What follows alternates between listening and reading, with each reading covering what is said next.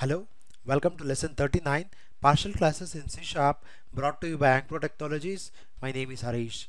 In this session, we are going to learn partial classes, advantages or uses of partial classes. Right now, we'll understand what partial class is first. Partial class allow us to split a class into two or more files. If you want to split a class into two or more files, then we can make use of partial classes. To understand it very clearly, we'll jump into Visual Studio and we'll explore it. Here you can find a console template, and in this project, in this console application, I'm having a class called customer. You can observe here. In this application, in this program, I'm having a class called customer, and what this customer class consists of? It consists of two fields and two properties, and also a method, get full name method, which returns you the first name as well as the last name. Keep in mind, this piece of class is present in a single file called customer.cs. Suppose if I want to split my class, means if I want to store these two fields and the property in one single file and the method in another single file, then I have to make use of the partial keyword. How do I do it? It's very simple. Come to this project and add another two classes. Okay, I'll name my class as partial customer 1,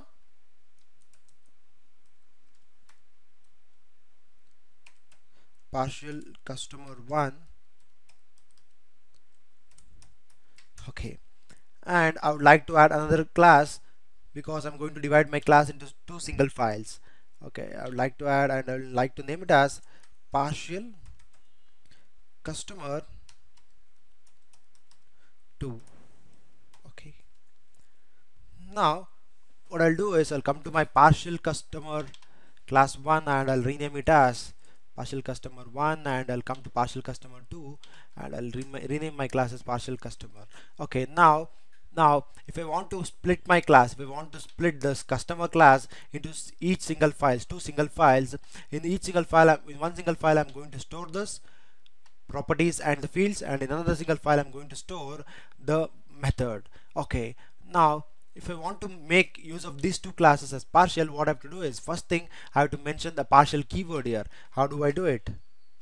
Okay, I'll make it public also, and I'll Control A, Control KD just to align the things properly. I'll press Control KD. Okay, here also I have to make use of partial, and before that I have to make the class as public. Okay, Control A, Control K. Keep in mind, if you want to align lines in your program, then you have to press Control KD. Okay, now my partial classes are ready. What I have to do is I have to come here and I have to think which set of, whether I have to store these two things in my one class and other thing on the method in another class. What I'll do is I'll just copy these things like public first name and last name, and this properties in one file.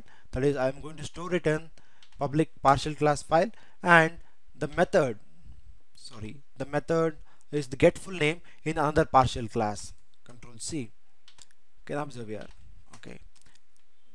Okay, what did I do is, I'm having a customer class. In that customer class I'm having fields, properties and method, but my intention is I want to split this class. In order to split this class, I want to make use of partial keyword. So what did I do is I just created two classes, partial customer 1 and partial customer 2, and what are the things present in the customer class, I'm going to divide them equally. That is, in the partial customer 1 class I'm going to store these part, that is properties as well as fields, and in the customer 2 class I'm going to store get full name. That's what I did here.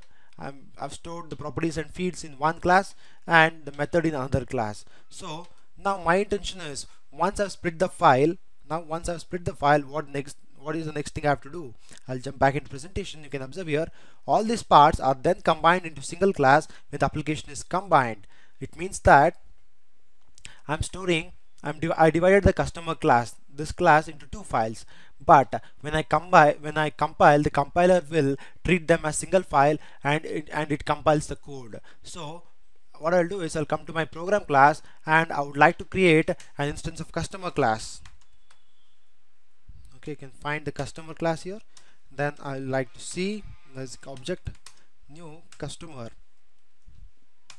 Now using that object, what I'll do is I'll access the first name,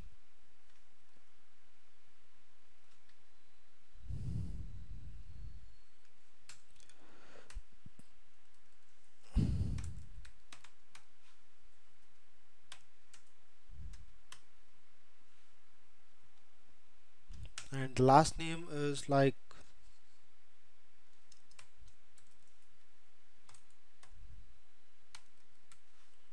okay. Now I have to print, I have to call the method also. How do I call it? Instead of that, what I'll do is I'll just c dot get full name method. Okay, now I'll assign that. Okay, instead of passing it directly, I'll pass it within the console.writeLine such that it will print it on the console screen. Now when I run this program, what it has to do, it has to build successfully and print the full name on the console screen, that is Arish Gowda on the console screen. Yes, it has done it. But what is my intention is I want to show you using the partial class whether I'm going to cross verify, because in the I'm having two partial classes where each partial class is having each set of code. But what I said is when I compile the code, when I build the project, what is the compiler going to do? Compiler is going to treat these two partial classes single class and it is going to compile. So in order to check that, what I'll do is I'll come to my program.cs and I'll create an instance of partial customer. Okay, partial customer p equals new partial customer, and when I use p dot first name equals Ankpro, c dot last name equals, sorry, that is not c, it's p, just to p dot last name equals technologies. Okay, and console dot write line p dot get full name. Okay, now what I'll do is, what did I do? I just created the instance of partial customer class. Now what happens is, as I said you, compiler is going to treat these two partial classes as a single class when I compile the code. Now to cross verify it, what did I do is I just created the instance of partial customer class and I just called the properties and assigned the values to them, and also I called the method which is present in another partial customer class. Now when I run the program, when I build the program, it should build successfully if the partial is working fine. Okay, now we can observe it should print Arish Gowda as well as Ankpro Technologies on the console screen. My file is being scanned. Let's wait for that. Yes, you can observe here Arish Gowda as well as Ankpro Technologies is printed on the console screen. This is what we expected. Now what did we do is we splitted the customer class into each single files, that is partial customer 1 and customer 2, and we place set of things in one class, one partial class, and a set of other things in another class. That is, in one class we place the properties and fields, in another class we place the method. But when we compiled, the compiler treats the two partial classes single file and it provides the output. That is the reason it gave us the output on the console screen as expected. And jumping back, this is what the demo, and we'll jump back into presentation. Here you can observe the partial keyword can also be used to split a struct or interface over two or more files. It's telling that partial keyword can also be used to split a struct or enum. That's it. And what is the advantages of using partial class? Here comes the advantage. Visual Studio uses partial classes to separate automatically generated system code from the developer's code. For example, when you add a WindowsForm application, two .cs files are generated. Form.cs contains the developer code and Form.Designer.cs contains the system generated code. Now we'll see a demo of it, how partial classes plays an important role in this part. So in order to do that, what I'll do, I'll go to my console application and I'll create a new project, and I'll take the Windows Forms applications to just give you a brief application, to just show you a brief application of partial class. I'll take a Windows Form application and I'll name it as Windows Demo. Okay, Form Demo. I'll name it as Form Demo. Okay. Now once I'm done with that, my Visual Studio is going to generate a template for Form Demo Windows Form. Once I'm done with that, I'll show you how to understand it. It's very simple. I'll expand this file.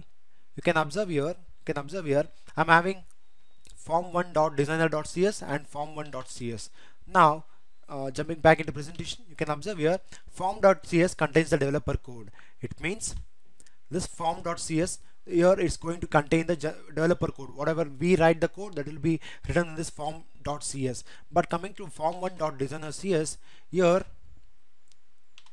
Form1.Designer.cs contains the system generated code. It means that in this part we are not going to write any code. That code will be generated by the system. For example, you can observe here right now there are no controls in this designer.class. What I'll do is I'll come to this form design. I'll using toolbox, I would like to add okay, I'd like to add a text box or whatever it is. I'd like to add a list box. I would like to add list box to this form, but keep in mind in designer there is no code generated for the list box. At the end you can observe here there is no code generated, but as soon as I drop the text box on this form on this design control, you can observe the code will be generated in the Form1.Designer.cs. Now I've dragged that text box and I'll leave here. Keep an eye on here you can observe here there is a text box generated. Previously there was no text box, but as of now you can observe here the code is generated. Who has written this code? This code is generated by the system itself, and not the developer wrote this code. And who is doing this work? This work is done by the partial class. Okay, this is what the major application of partial class.